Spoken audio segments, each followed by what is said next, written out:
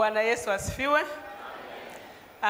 Namshukuru Mungu kwa ajili ya siku hii ya leo ambayo Bwana ametupa kibali kuwepo mbele zake, na mimi amenipa kibali kukushirikisha neno la Mungu. Moja kwa moja tufungue Biblia zetu katika kitabu cha Mathayo sura ya 6. Tutasoma kuanzia mstari wa 33 na wa 34, na kisha tutasoma katika kitabu cha Mhubiri sura ya 2 mstari wa 1 hadi wa 11. Tuanze na Mathayo. Bali utafuteni kwanza ufalme wake na haki yake, na hayo yote mtazidishiwa. Basi msisumbukie ya kesho, kwa kuwa kesho itajisumbukia yenyewe, yatosha kwa siku maovu yake. Kitabu cha Mhubiri sura ya 2 na mstari wa 1 hadi wa 11. Anasema, nikauambia moyo wangu, hata nitakujaribu kwa njia ya furaha, basi ujifurahishe kwa anasa. Na tazama, hapo naona vizuri zaidi. Nikauambia moyo wangu, haya, nitakujaribu kwa njia ya furaha, basi ujifurahishe kwa anasa. Na tazama, hayo nayo yakawa ubatili. Nikasema, juu ya kicheko ni wazimu, na juu ya furaha yafaa nini?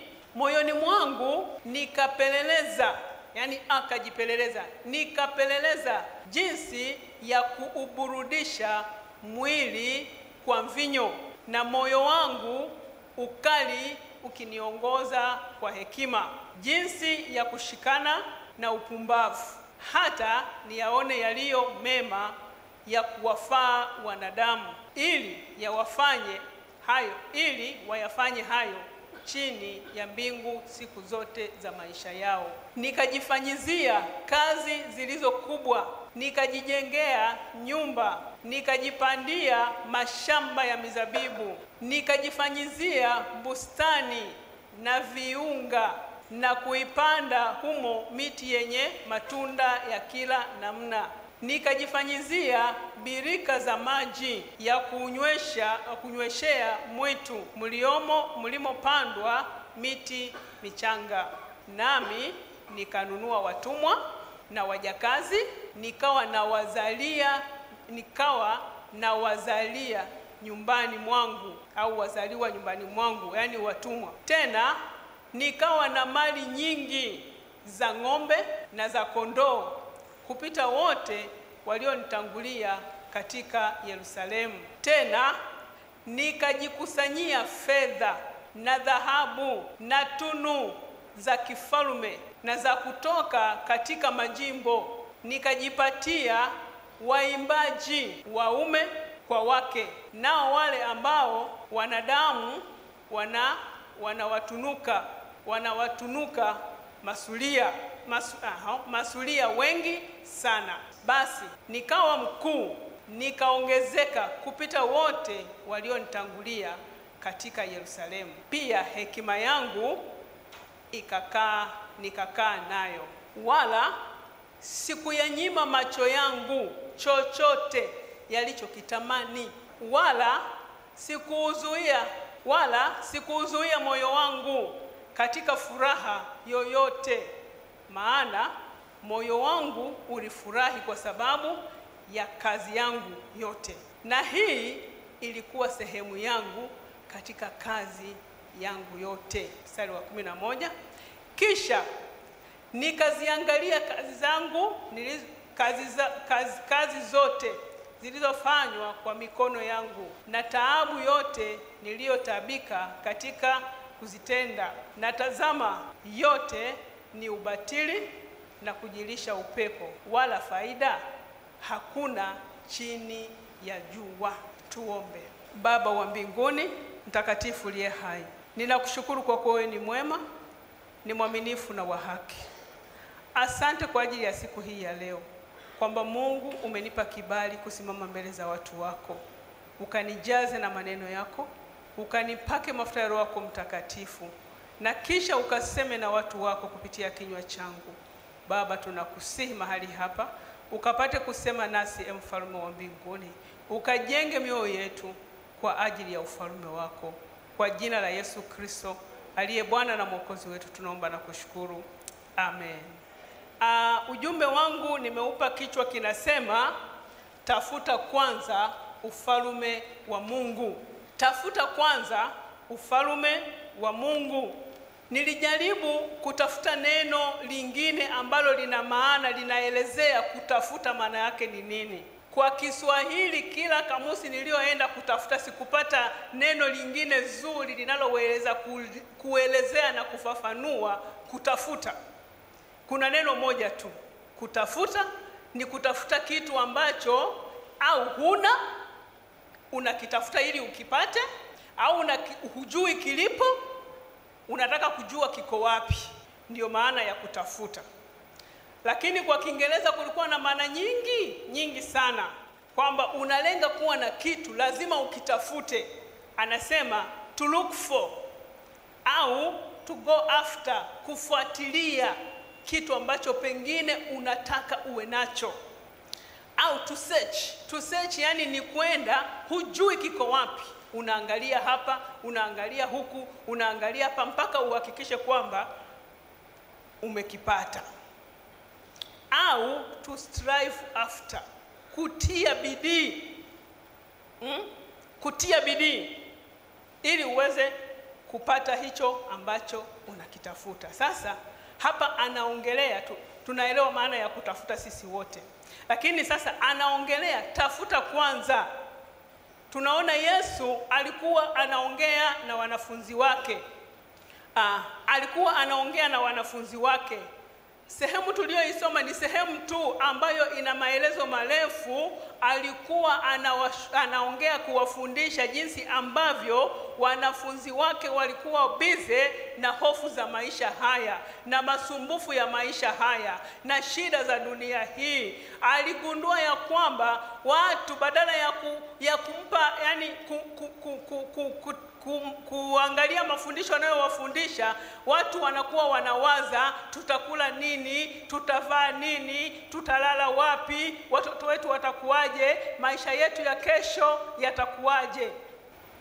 Kwa hiyo akawa anajaribu kuwaelezea jinsi ambavyo ufalme wa Mungu ni wa muhimu sana, jinsi ambavyo Mungu anajua mahitaji yao. Kwa hiyo akawa anajaribu kuwatia moyo kwamba waupe zaidi ufalme wa Mungu, waupe kipaumbele ufalme wa Mungu zaidi ya zile hofu ambazo walikuwa nazo. Kwamba sasa tukikaa kumsikiliza Yesu, sasa tukikaa kwenye mafundisho yako, tutatafuta wapi, tutatafuta sangapi mali, tutafanyaje miradi yetu, tutaendeshaje biashara zetu. Kwa hiyo akawa anawatia moyo. Anawaambia Mungu ambaye mnamfuata, Mungu ambaye ninamsema habari zake, ni Mungu ambaye anajali, ni Mungu ambaye anajishughulisha na maisha. Akawapa mifano mingi, akawaelezea jinsi ambavyo maua ya kondeni anayalisha, ndege wa angani anawalisha. Anawaambia kama anaweza kulisha vile vitu kule, vile viumbe vile, hata sisi anaweza kutujali. Na kwa sababu hiyo msisumbuke sana. Na zaidi sana akawaambia msijisumbue kwa ajili ya kesho. Yaani watu walikuwa wanahangaika kwa ajili ya kesho. Itakuwaje? Tutawaachaje watoto wetu? Umeona? Akawa anawaambia. Sasa kwa ujumbe huo ambao alikuwa anawafundisha, mimi leo nimeamua nichukue mfano, kielelezo, kuthibitisha huu ujumbe kupitia maisha ya Mfalme Sulemani. Mfalme Sulemani ndio anaelezea kile ambacho Yesu Kristo alikuwa anakisema. Kwa hiyo tunamuona Mfalme Sulemani, yeye katika kitabu chake amefanya tathmini ya maisha yake yeye mwenyewe. Ameangalia jinsi ambavyo amewekeza katika dunia hii. Akaangalia jinsi ambavyo amefanikiwa katika ulimwengu. Mwisho wa siku anatathmini na anatoa hitimisho. Amejifunza nini katika maisha haya? Bwana asifiwe sana. Na vitu hivyo ndivyo nataka tuviangalie siku hii ya leo. Somo la kwanza ambalo tunajifunza, yani kwa nini tutafute kwanza ufalme wa Mungu. Somo la kwanza, kwa sababu ufalme wa Mungu ni wa milele. Ufalme wa Mungu ni wa milele. Bwana Yesu asifiwe. Ulimwengu tulio nao huu ni ufalme. Tunaishi katika ufalme wa dunia hii. Lakini dunia tunayoishi leo sio ya milele. Dunia hii ni ya muda tu. Mungu ametuweka katika maisha haya ni dunia ya muda. Na kama dunia hii ni ya muda, hata maisha tulio nayo ni ya muda tu. Bwana Yesu asifiwe. Hata maisha tulio nayo ni ya muda tu, yanapita. Na kama maisha yetu yanapita, maana yake hata mafanikio tulio nayo, hata shughuli zote tunazozifanya, haijalishi umefanikiwa sana, haijalishi umefanikiwa kidogo, haijalishi una nafasi, haijalishi una cheo, kila tulicho nacho katika dunia hii vyote vinapita. Ni vya muda tu. Bwana Yesu asifiwe. Kwa hiyo maisha yako ni ya muda, mafanikio yako ni ya muda. Chochote ambacho una hofu nacho, chochote ambacho unajisumbua nacho, utambue ya kwamba kinapita, ni cha muda.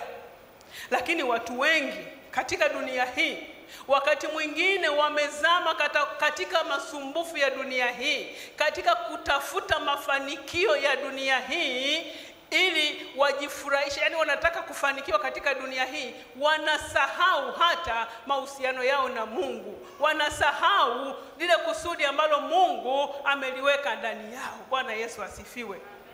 Unakuta badala ya mtu pengine kuwa na muda hata na Mungu, watu hawana muda na Mungu, wana muda na kazi zao. Asubuhi, jioni, mchana, mtu yuko kwenye kazi yake, mtu yuko kwenye miradi yake, mtu yuko kwenye shughuli zake za kila siku zinazomuingizia kipato. Wengine wanawaza, ni chakula cha kwangu mimi, nina watoto 5, kesho na kesho kutwa nikiondoka nitawaachia nini? Bwana Yesu asifiwe. Hayo ndio maisha kiuhalisia. Lakini jambo kubwa ambalo tunajifunza, tutambue ya kwamba pamoja na hayo si vibaya.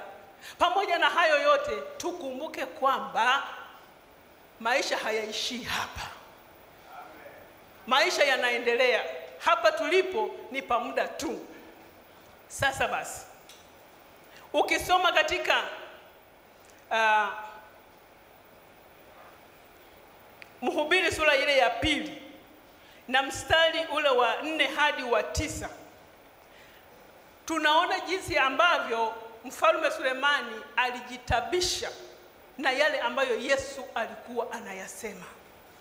Aliwekeza nguvu zake zote, aliwekeza akili zake zote, aliwekeza ujuzi wake wote, aliwekeza kila linalowezekana kwa ajili ya kutafuta mafanikio, kutafuta anasema I undertook great projects. Nilipenda sana tafsiri ya Kiingereza.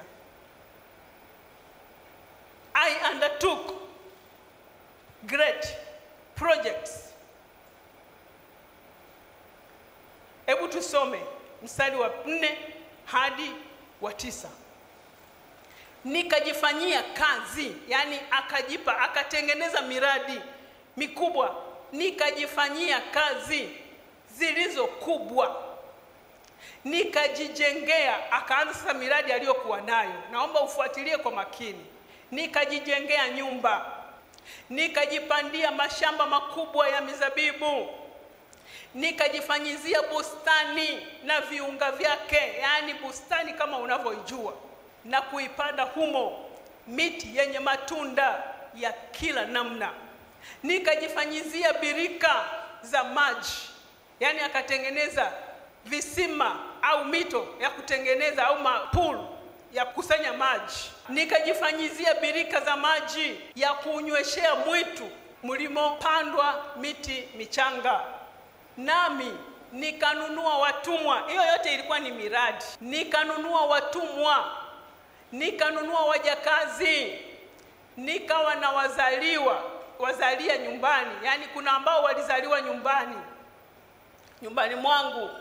Tena nikawa na mali nyingi za ng'ombe na kondoo kupita wote walionitangulia katika Yerusalemu. Tena nikajikusanyia fedha na dhahabu na tunu za kifalme na za kutoka katika majimbo, yaani alikuwa anafanya biashara na majimbo mengine. Nikajipatia waimbaji, yaani yeye katika mila hahitaji kutafuta nini, waimbaji nyumbani kwake, waume kwa wake, nao wale ambao wanadamu wanaowatunuka masulia wengi sana. Basi nikawa mkuu, nikaongezeka kupita wote walionitangulia katika Yerusalemu. Lakini pia hekima yangu nikakaa nayo. Bwana Yesu asifiwe. Utajiuliza kwa nini mwishoni anaelezea lakini ukumbuke hekima yangu nikakaa nayo. Yaani alikuwa anamaanisha kwamba kutafuta mali, kutafuta utajiri, kufanya kazi kwa bidii sio anasa, sio kitu kibaya, ni vitu vizuri. Lakini sasa yeye muda mwingi, badala ambapo muda mwingi ambao angekuwa akijenga mahusiano yake na Mungu, alikuwa bize akijenga majumba, alikuwa bize akilima mashamba, alikuwa bize akifanya mambo ambayo yanaweza kufurahisha moyo wake, mambo ambayo yanaweza kumletea mafanikio katika dunia hii. Kwa hiyo alitumia nguvu zake nyingi, rasilimali zake nyingi kutengeneza mafanikio, kutengeneza maendeleo.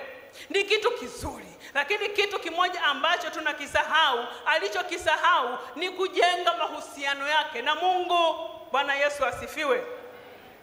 Katika miradi ulio nayo, katika kitu chochote ambacho unaweza kukifanya, tunazo ndoto, tunayo matamanio ya mioyo yetu, tuna vitu tunataka kuvifanya ili tuvione vinafanikiwa. Kitu kikubwa ambacho unatakiwa kukifanya ni kukumbuka kwamba dunia hii inapita na kila kilichomo kitapita, mafanikio yatapita, mali zitapita, kwa sababu maisha haya ni ya muda tu. Kama dunia hii ni ya muda, inaisha na mambo yake yote. Bwana Yesu asifiwe. Kwa hiyo yeye alifanya bidii kama ambapo watu wengi wanafanya bidii. Lakini kitu ambacho tunakiona wakati anajenga majumba, aliwekeza kujenga majumba. Tunaambiwa ukisoma historia ya ikulu yake, majengo yake yalikuwa ni majengo ya dhahabu. Dhahabu tu. Vitu vyote vilivyokuwa ndani ya nyumba yake alisema, yani mimi nyumba ya bati sitaki, nyumba ya tofali sitaki, anataka ya dhahabu. Mapambo yote yaliyokuwemo yalikuwa ni dhahabu tu. Kila kitu ni dhahabu tu, si ndio? Ni mafanikio makubwa sana ambayo hata mwanadamu wa leo, haijalisha, anasema haijawahi kutokea tangu kabla katika Yerusalemu, na ninaamini haikuwahi kutokea hata baada yake. Tunao matajiri katika ulimwengu huu, lakini hatuna historia ya kwamba kuna tajiri yeyote ambaye amejenga nyumba yake kwa dhahabu tupu na mali zote zilizomo ndani ni dhahabu tupu, mapambo yaliyomo ni dhahabu tupu. Hata Vatikani yenyewe ambayo tunasema kule Roma ni dhahabu, lakini sidhani kama kila nyumba hata ya watumishi ni madhahabu tu. Bwana Yesu asifiwe. Yalikuwa ni mafanikio makubwa sana. Ukiambiwa kwamba alivyokuwa na watumwa na familia kubwa, maisha yake yote ili kulisha tu familia yake alihitaji kwa siku moja ng'ombe 10 na mbuzi 100 na kondoo 100, sijui na hawa wengine ambao walikuwa kwenye bustani yake. Kwa hiyo alijitengenezea, akasema nijitengenezee mwenyewe, nione, nifurahi, alafu nikishamaliza nifurahi, kwa sababu ndio malipo. Yani furaha ni malipo ya kazi ya mikono yako, si ndio? Mara nyingi tunapofanya kazi tunatarajia kwamba tufurahie matunda ya kazi zetu. Kwa naye alikuwa anafanya bidii. Kwanza hakuwa anafanya kwa ajili ya watoto wake, alikuwa anafanya maendeleo ili yeye nafsi yake ipate kufurahia kazi za mikono yake, kama ambavyo wengi wetu tunatamani. Bwana Yesu asifiwe. Hakuna mtu ambaye sasa hivi naamini kwamba eti unaweza ukasema mimi ninajenga nyumba kwa ajili ya watoto wangu. Mimi sijui ninafanya kazi kwa ajili ya watoto wangu. Wengi wanatamani unafanya kazi kwa ajili yako wewe mwenyewe. Alafu unawaza labda ukiondoka ndio utawaachia watoto. Mara nyingi mimi nilikuwa nimemsumbua mume wangu. Mara nyingi. Kuna nyumba tunajenga. Ile nyumba mimi naipenda sana hata kama haijaisha. Kwa hiyo tuna nyumba, kuna mahali tunaishi, Mungu ametubariki. Lakini kuna wakati ambapo unajenga sasa unasema nina mahali sina haraka. Sikimbizwi na mwenye nyumba. Nijenge nyumba nzuri ya kuishi, nifurahi. Akaniambia nataka tujenge nyumba mimi na wewe tufurahi. Tulisemaje? Tutakayoishi katika maisha yetu ya uzee. Alafu sasa bahati mbaya sana na nzuri akanishirikisha unataka iweje. Yaani mimi kichwani mwangu nikaichora. Nataka iwe hivi, nataka iwe hivi, nataka iwe hivi. Kwa hiyo akaenda kwa architect akamwambia mke wangu anataka nyumba ya hivi. Tunataka nyumba ya hivi. Ikachorwa, imeanza. Na ni matamanio yetu kwamba tuishi mule kwa sababu hatujajenga kwa ajili ya watoto wetu, si ndio? Tunajenga kwa ajili ya sasa. Dunia hii watu wanahangaika. Sasa nataka nijenge kwa ajili ya watoto. Nani kakwambia? Sasa mimi nakuwa nampush. Kila tukipita pale unajua kujenga sio rahisi Namwambia sasa hii nyumba inaisha lini? Yes. Inaisha lini tuhamie? Anambia mimi nataka niishi kwenye hii nyumba wakati bado nina nguvu. Nifurahie kazi, nifurahie matunda ya kazi yangu. Sasa mume wangu yeye yani anapendaga, yani unajua anapenda ubora. Ananiambia nataka sijui hiki kikaeje, nataka sijui kikaeje, nataka sijui nifanyeje, mpaka niweke na busa. Mimi namwambia bwana, mimi napenda tuhamie humo ili nifurahie matunda ya kazi zangu.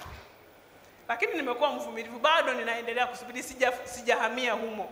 Lakini nataka kusema ni kwamba na sisi ni kama tu yule mfalme Sulemani alikuwa anatamani afurahie matunda ya kazi yake.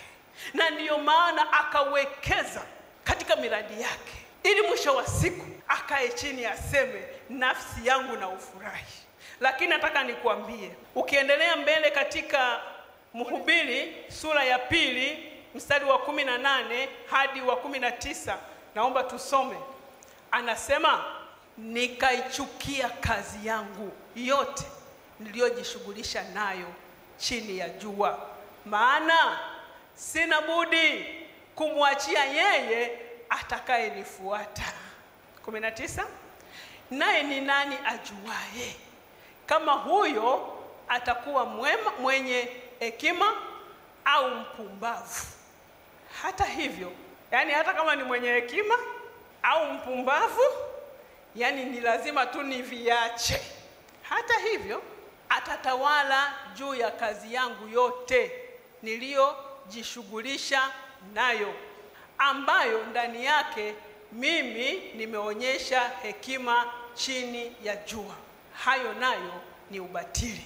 Naomba uachie hapo kwanza. Umeona? Kwa sababu alikuwa ametumia nguvu zake nyingi kuwekeza. Na wakati sasa anaanza kuona matunda ya kazi yake, anapofurahia matunda ya kazi yake, kwa sababu utajiri hauji siku moja. Huanzi ukawa tajiri, unaenda. Amefika mahali sasa anafikiria kwamba anaweza akajiburudisha, anaweza akafurahia kazi yake, akatambua kwamba anatakiwa kufanya nini? Kuondoka. Kumbuka ninaongelea habari ya kwamba maisha haya ni ya muda tu. Na kila tulicho nacho ni cha muda tu. Chochote mafanikio ulio nayo ni ya muda tu. Sasa tunamuona Sulemani anashikwa na uchungu. Anashikwa na huzuni. Hajafa bado anaishi. Bado ana nguvu. Lakini akitafakari nguvu yake yote akasikia uchungu. Anasema akachukia kazi zake zote. Akaona kama zimempotezea muda wake, kwa sababu anakwenda kuziacha. Alafu kibaya zaidi, anaacha mikononi mwa wale ambao anawaachia kama warithi, na hajui wana hekima au ni wapumbavu. Si unajua Angalau basi hata umwachie mwenye hekima labda. Lakini hajui. Asubuhi nilitolea mfano. Nikasema miaka ya nyuma wakati mimi ndio naolewa, kuna kitu kilitokea.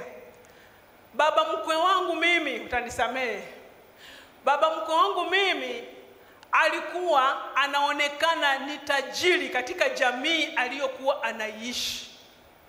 Alikuwa anaonekana ni mtu ambaye amefanikiwa sana katika jamii, katika kijiji kile cha Katoro. Alikuwa na mashamba makubwa sana kiasi kwamba kipindi kile tulikuwa tuna mashamba ya tunaita kijiji cha ujamaa, mashamba ya kijiji. Viongozi wa serikali walikuwa wakija wakati mwingine mashamba yake yalikuwa yanazidi mashamba ya kijiji kizima cha ushirika. Kwa hiyo viongozi walikuwa wanapelekwa kwenye mashamba ya baba yake na Abeli. Anaenda kumwambia hiyo ndio miradi ya kijiji cha Katoro, kumbe ni mashamba ya mtu mmoja. Walikuwa mashamba ya watu wawili, wanaunganisha, watu wote wanafurahi. Alikuwa ni tajiri katika kipindi kile, na hata yeye alikuwa na kile anasema mimi ni tajiri. Na halafu alikuwa na familia kubwa. Kumbuka, alikuwa na wanawake 7. Katika kipindi kile ulikuwa ni utajiri mkubwa. Wao wengi walikuwa wanajitahidi wanawake 2, 3, 4. Lakini yeye alikuwa na wanawake 7. Alikuwa na watoto zaidi ya 30. Nasikia alikuwa akilewa. Anatembea barabarani amelewa. Unajua ulevi Anasema hakuna tajiri kama mimi, Thomas wa Buganda. Kijiji kizima mimi ndio tajiri.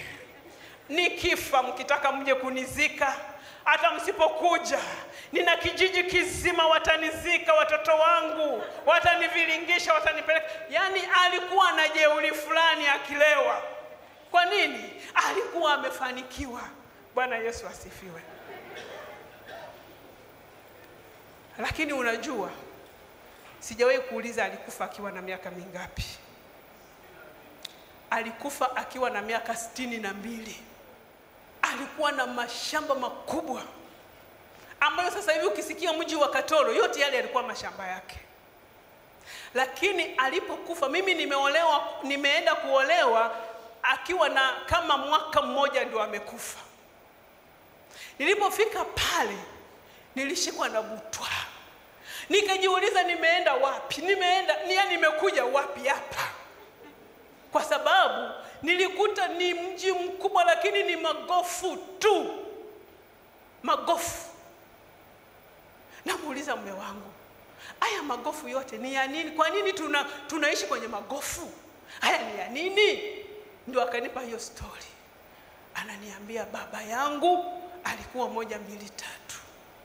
Lakini alipokufa, Abeli alikuwa shule, alikuwa sekondari.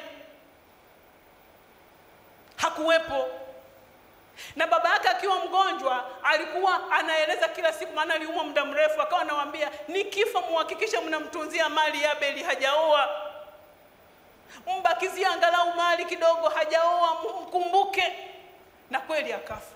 Lakini alipokufa baada ya msiba, kwa sababu thamani ya zile nyumba zote zilikuwa juu. Nyumba zote zilikuwa ni nyumba za tope na miti. Kwa hiyo thamani kilikuwa ni bati. Kwa hiyo wale watoto wake kwa wingi wao kugawana nyumba haiwezekani. Walipanda juu ya paa, kila mmoja anaondoka mwenye mabati 5, mwenye mabati 10, mwenye mabati 7, mwenye mabati 8, kila mmoja akaondoka na mabati. Hapo kabla sasa hawajaenda kugawana huko mashamba. Na ndio maana mimi naenda nakuta magofu. Hatujui. Wewe unamwacha Mungu, unaacha kujenga mahusiano yako na Mungu, unasahau kuja kanisani, eti unawekeza ili uje uachie watoto wapumbavu ambao hujui kama hizo mali watazithamini kama wewe unavyoweza kuzithamini.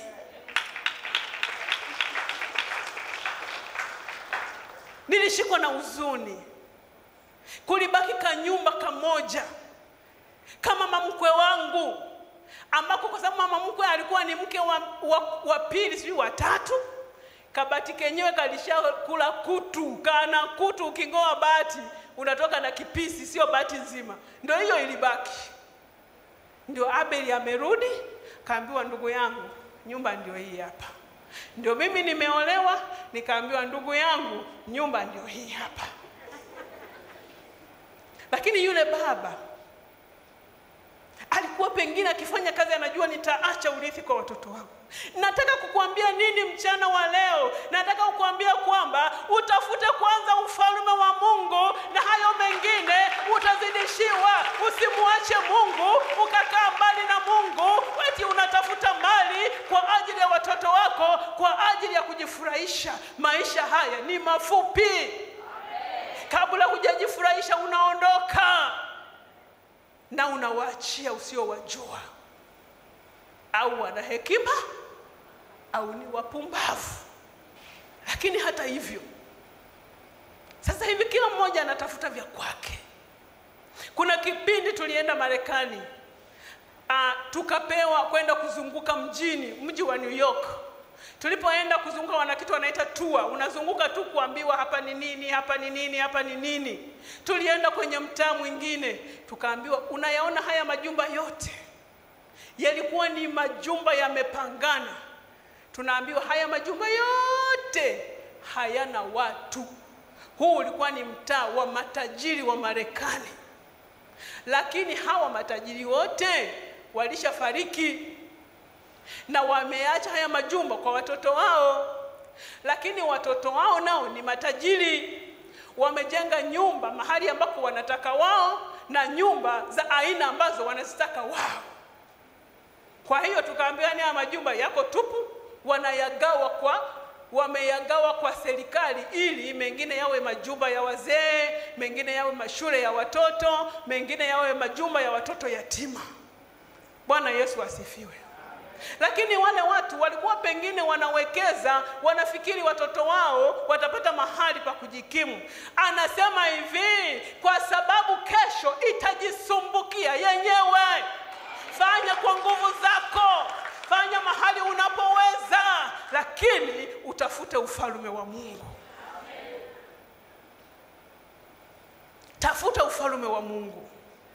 Wekeza kwenye ufalme wa Mungu.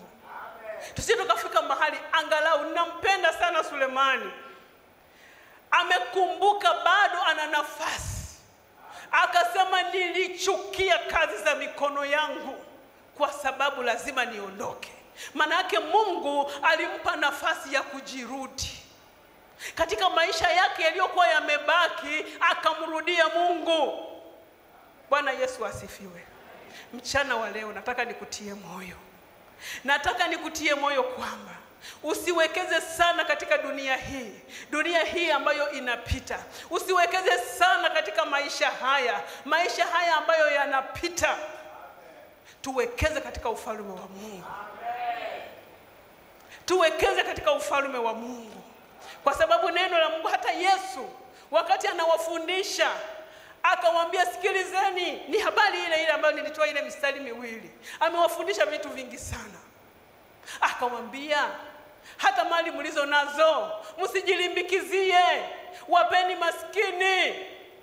Anasema katika sura ile ya 6 na mstari ule wa 19 hadi 21, anasema msijiwekee hazina duniani, nondo na kutu viharibupo na wevi huvunja na kuiba, bali jiwekeeni hazina mbinguni kusikoharibika kitu kwa nondo wala kwa kutu, wala wevi hawavunji wala hawaibi. Kwa kuwa hazina yako ilipo, ndipo utakapokuwapo na moyo wako. Bwana Yesu asifiwe.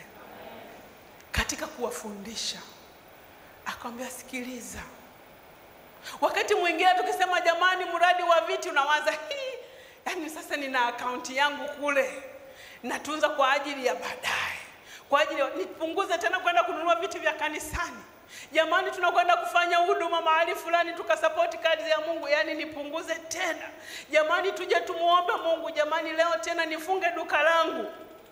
Sikiliza nikwambie, maisha haya yanapita. Na anasema mahali anasema kwa kuwa hazina yako ilipo ndipo utakapokuwapo moyo wako. Wewe hazina yako umeiweka wapi? Sulemani hazina yake yote iliishia hapa duniani. Nilisoma, nilitokwa na machozi. Kwa sababu tangu unasikia kwamba Sulemani alikuwa tajiri na mali zote zile, hatuna historia ya zile mali zilienda wapi. Waligawana mali zote mpaka na ufalme. Yaani unafika mahali wanagawana mali, wanagawana watoto, wanagawana kila ulicho nacho. Yeye wakagawana mpaka ufalme. Sehemu moja ya miliki yake akachukua mtoto wake Rehoboamu. Tena yeye akachukua tu mataifa mawili. Mtoto wa mtumwa, wale wajakazi aliokuwa anawanunua, anaitwa Jeroboamu.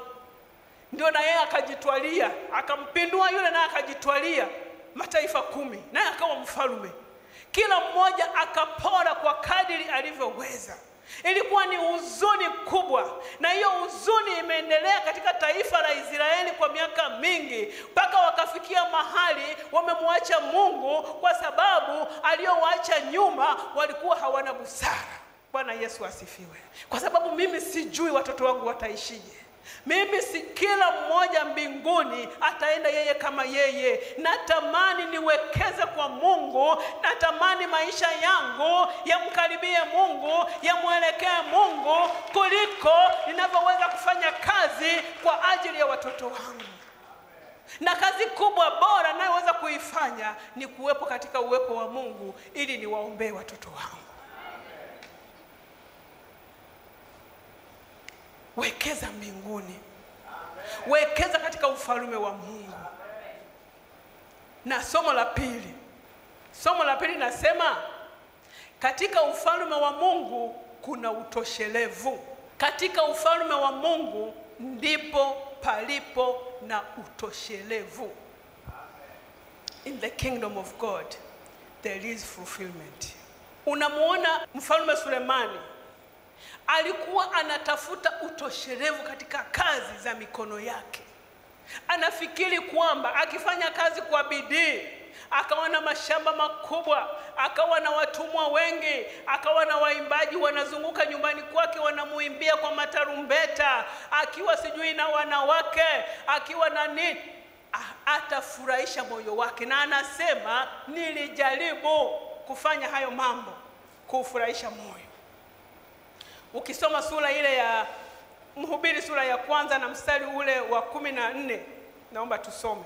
Nimeziona kazi zote zifanywazo chini ya jua, na tazama mambo yote ni ubatili na kujilisha pepo. Nilifuatilia, kuna watu ambao wamefanya research hili neno kwamba kazi zote zifanywazo na mwanadamu, tazama mambo yote ni ubatili. Yani neno ubatili na kujilisha upepo kwenye kitabu hicho limeandikwa mara 34.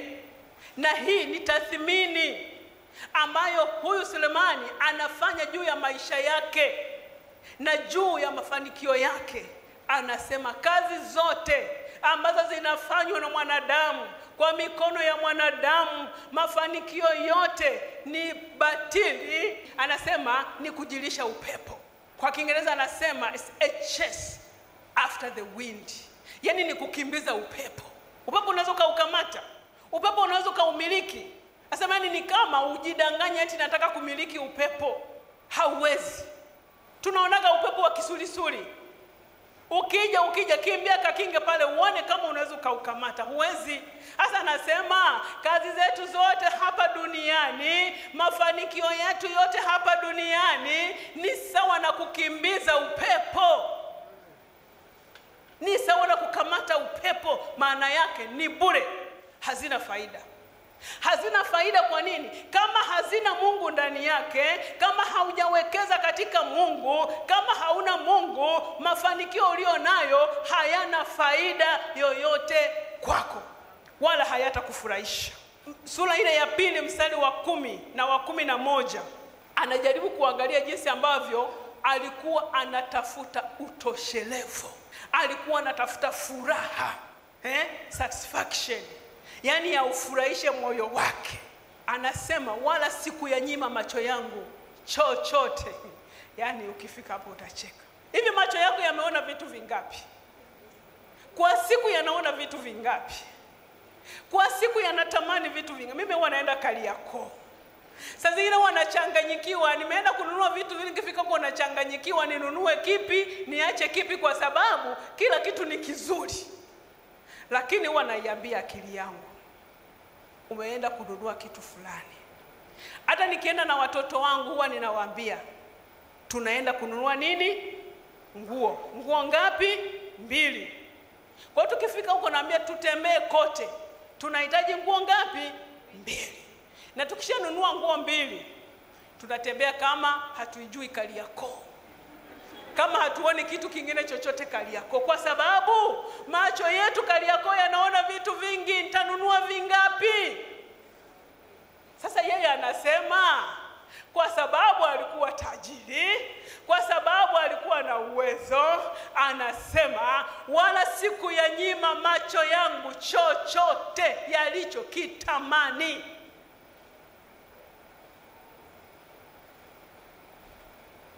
Anatafuta furaha ya moyo. Afu anasema wala sikuzuia moyo wangu katika furaha yoyote. Mioyo yetu ile, yani ule moyo, acha vile unavyovikamata vinavyokamatika moyo. Moyo wako unataka vingapi? Vingapi? Yeye anasema yani moyo unataka hiki, anapata. Moyo unataka hiki. Mimi moyo wangu napenda nitembee dunia nzima, lakini naweza, sina ubavu. Nataka nione Mungu ameumba nini huko na huko nako kuna watu gani, kuna vitu gani. Moyo wangu huwa unatamani, lakini ameniwezesha, kuna mahali nimeenda. Sasa anasema sikuzuia moyo wangu katika furaha yoyote, maana moyo wangu ulifurahi kwa sababu ya kazi yangu yote, na hii ilikuwa sehemu yangu katika kazi yangu. Yani alikuwa anataka kujilipa furaha, ajilipe furaha kwa kazi alizozifanya, ili moyo wake upate kufurahi. Lakini nataka nikwambie kwamba pamoja na hayo yote hakupata furaha yoyote, hakupata faida yoyote. Unajua alikuwa na wanawake wangapi? Alikuwa na wanawake 700 katika kutafuta furaha. Akasema 700 bado hawajanifurahisha sana. Wengine wamezeeka, wengine hawana sura nzuri sana, wengine nilipewa na baba yangu, nataka mwenyewe nichague. Alafu wale watumwa wamezaa watoto wazuri, akawa anachagua.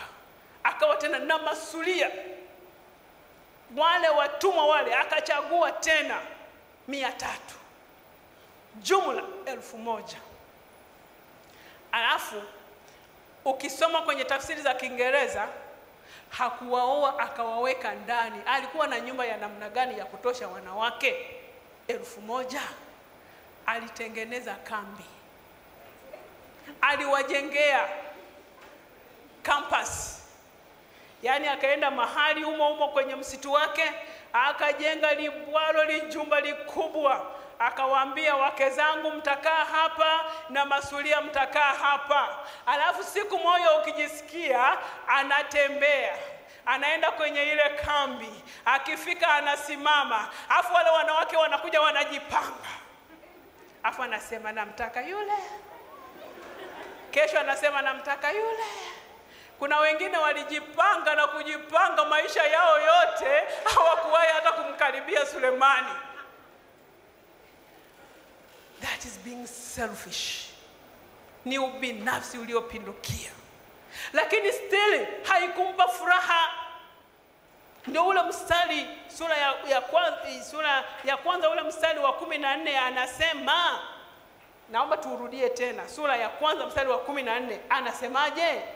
Anasema, nimeziona kazi zifanyazo chini ya jua, na mambo yote, tazama mambo yote ni ubatili na kujilisha upepo. Nafsi yake haikufurahi, moyo wake haukufurahi. Nataka nikwambie, furaha, pleasure, pleasure kwa Kiswahili ni nini? Starehe. Starehe hazitakupa furaha kamwe. Nafasi yako ulio nayo haitakupa furaha kamwe. Mali ulizo nazo hazitakupa furaha kamwe. Hata kama wangekuteua wakwambie, sasa leo Mr. Kagaruki, you are appointed to be the president of the entire world. Yani unateuliwa leo, Mungu akuteue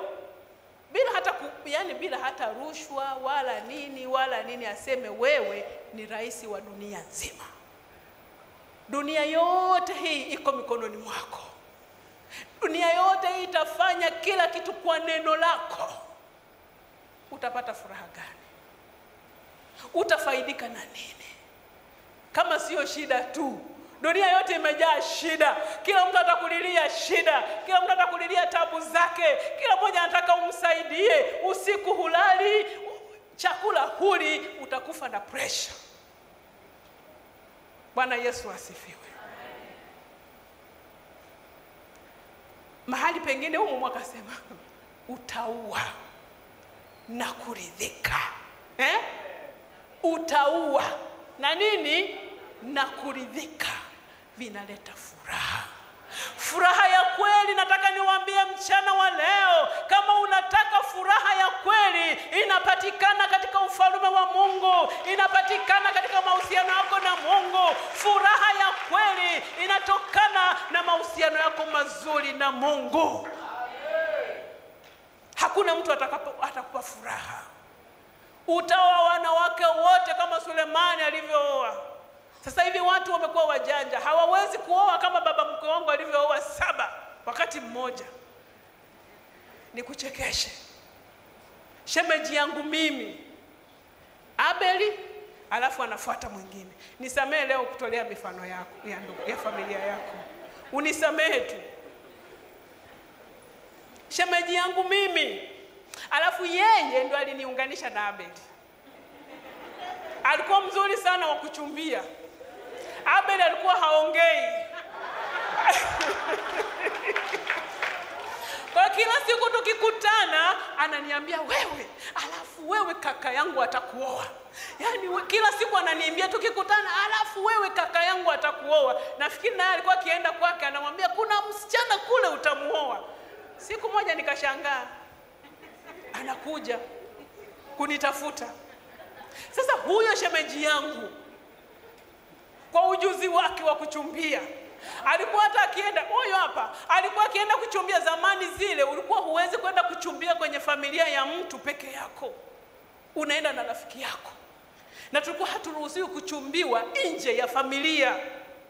Alikuwa akienda na rafiki yake, anafika siku hiyo wanachumbia, alafu kesho yake anamtoroka rafiki yake, yeye anaenda anamchumbia, alafu anamchukua. Alioa wanawake 9. Wa kwanza hakumpa furaha, wa pili hakumpa furaha, mpaka 9. Nataka nikwambie, utaoa sana na hautapata furaha. Utaacha sana, unaoa huyu unaacha, unaolewa na huyu unaacha. Mimi sijaongelea habari ya ndoa zilizovunjika. Mnisamehe na mnielewe. Lakini nataka kuongelea kama unaacha ili utafute furaha, na kuambia hautaipata furaha kwa mwanadamu. Furaha ya kweli inatokana na Mungu.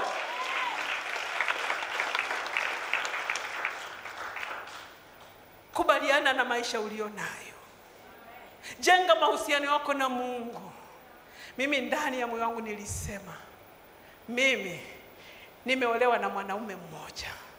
Nitakufa na mwanaume huyu.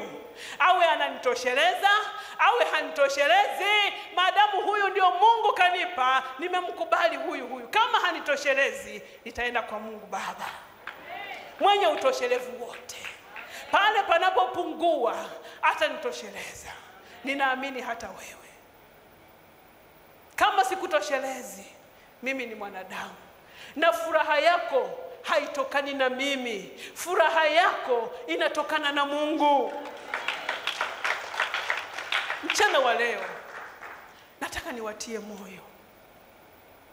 Acha kuhangaika na dunia hii. Mtafute Mungu. Kaa karibu na Mungu. Jenga mahusiano yako mazuri na Mungu. Soma neno la Mungu. Omba. Mwabudu Mungu. Muimbie Mungu. Mfurahie Mungu. Furahia kazi yake. Kama kuna mahali unaweza kuweka vitu vyako, ni kwa Mungu.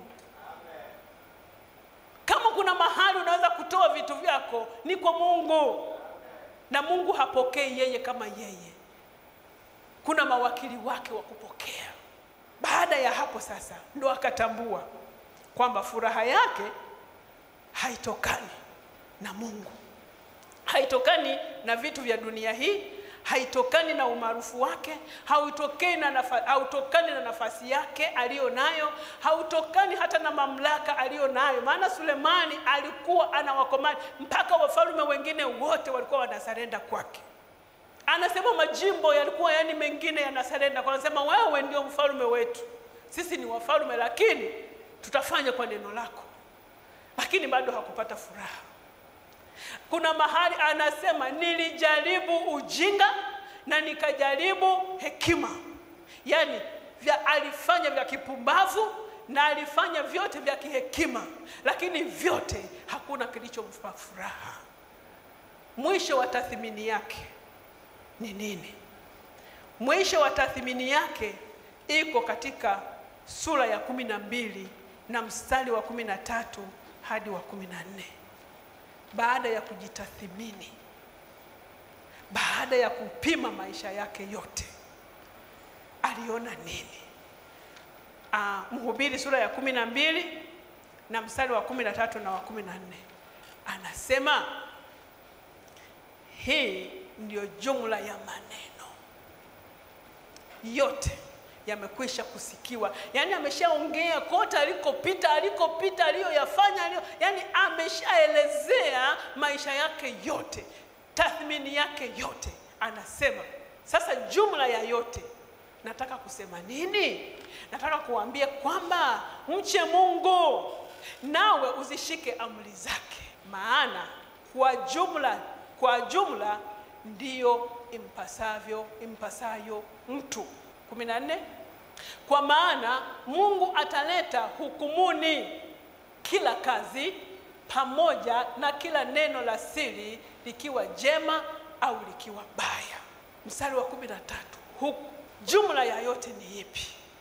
Na mimi mchana wa leo nataka kuwaletea hii jumla ambayo mfalme Sulemani aliifikia baada ya maisha yake yote, baada ya kazi zake zote. Conclusion, hatima yake ni nini? Hatima ya mwanadamu ni nini? Utoshelevu wa mwanadamu ni nini? Utoshelevu wa mwanadamu uko katika kumcha Mungu. Bwana Yesu asifiwe.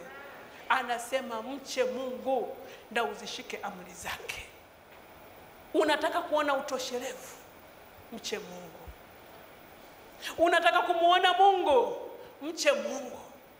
Tenda haki, uwe mtu wa haki. Anasema mche Mungu na utende haki, uishi maisha ya haki.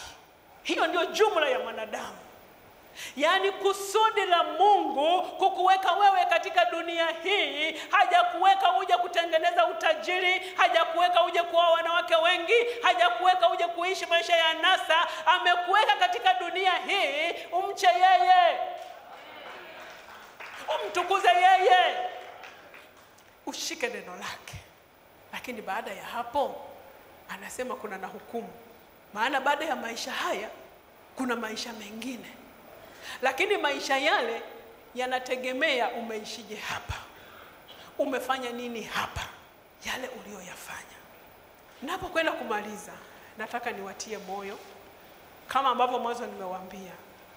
Nimewaletea tathmini ya maisha ya Sulemani, a reflection of his personal life, maisha yake yeye mwenyewe. Na mwisho wa siku anatupa fundisho kuu ambalo amejifunza kutokana na maisha yake.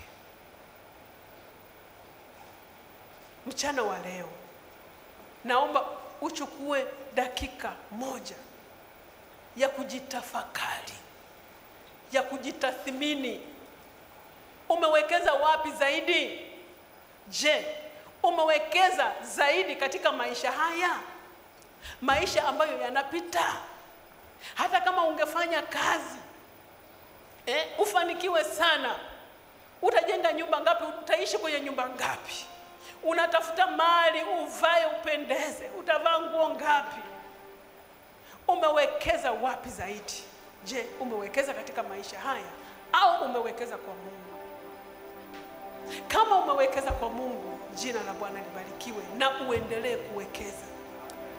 Lakini kama unaona kabisa mzani unaangukia kwenye hofu na masumbufu ya dunia hii, urudi kama mfalme Sulemani alivyorudi, akasema nimetambua kusudi la Mungu katika maisha yangu ni kumcha Mungu. Kuanzia sasa nitamcha Mungu. Kuanzia sasa nitampenda Mungu kwa moyo wangu wote, kwa nguvu zangu zote na kwa akili zangu zote. Na uombe Mungu akusaidie katika maisha yako.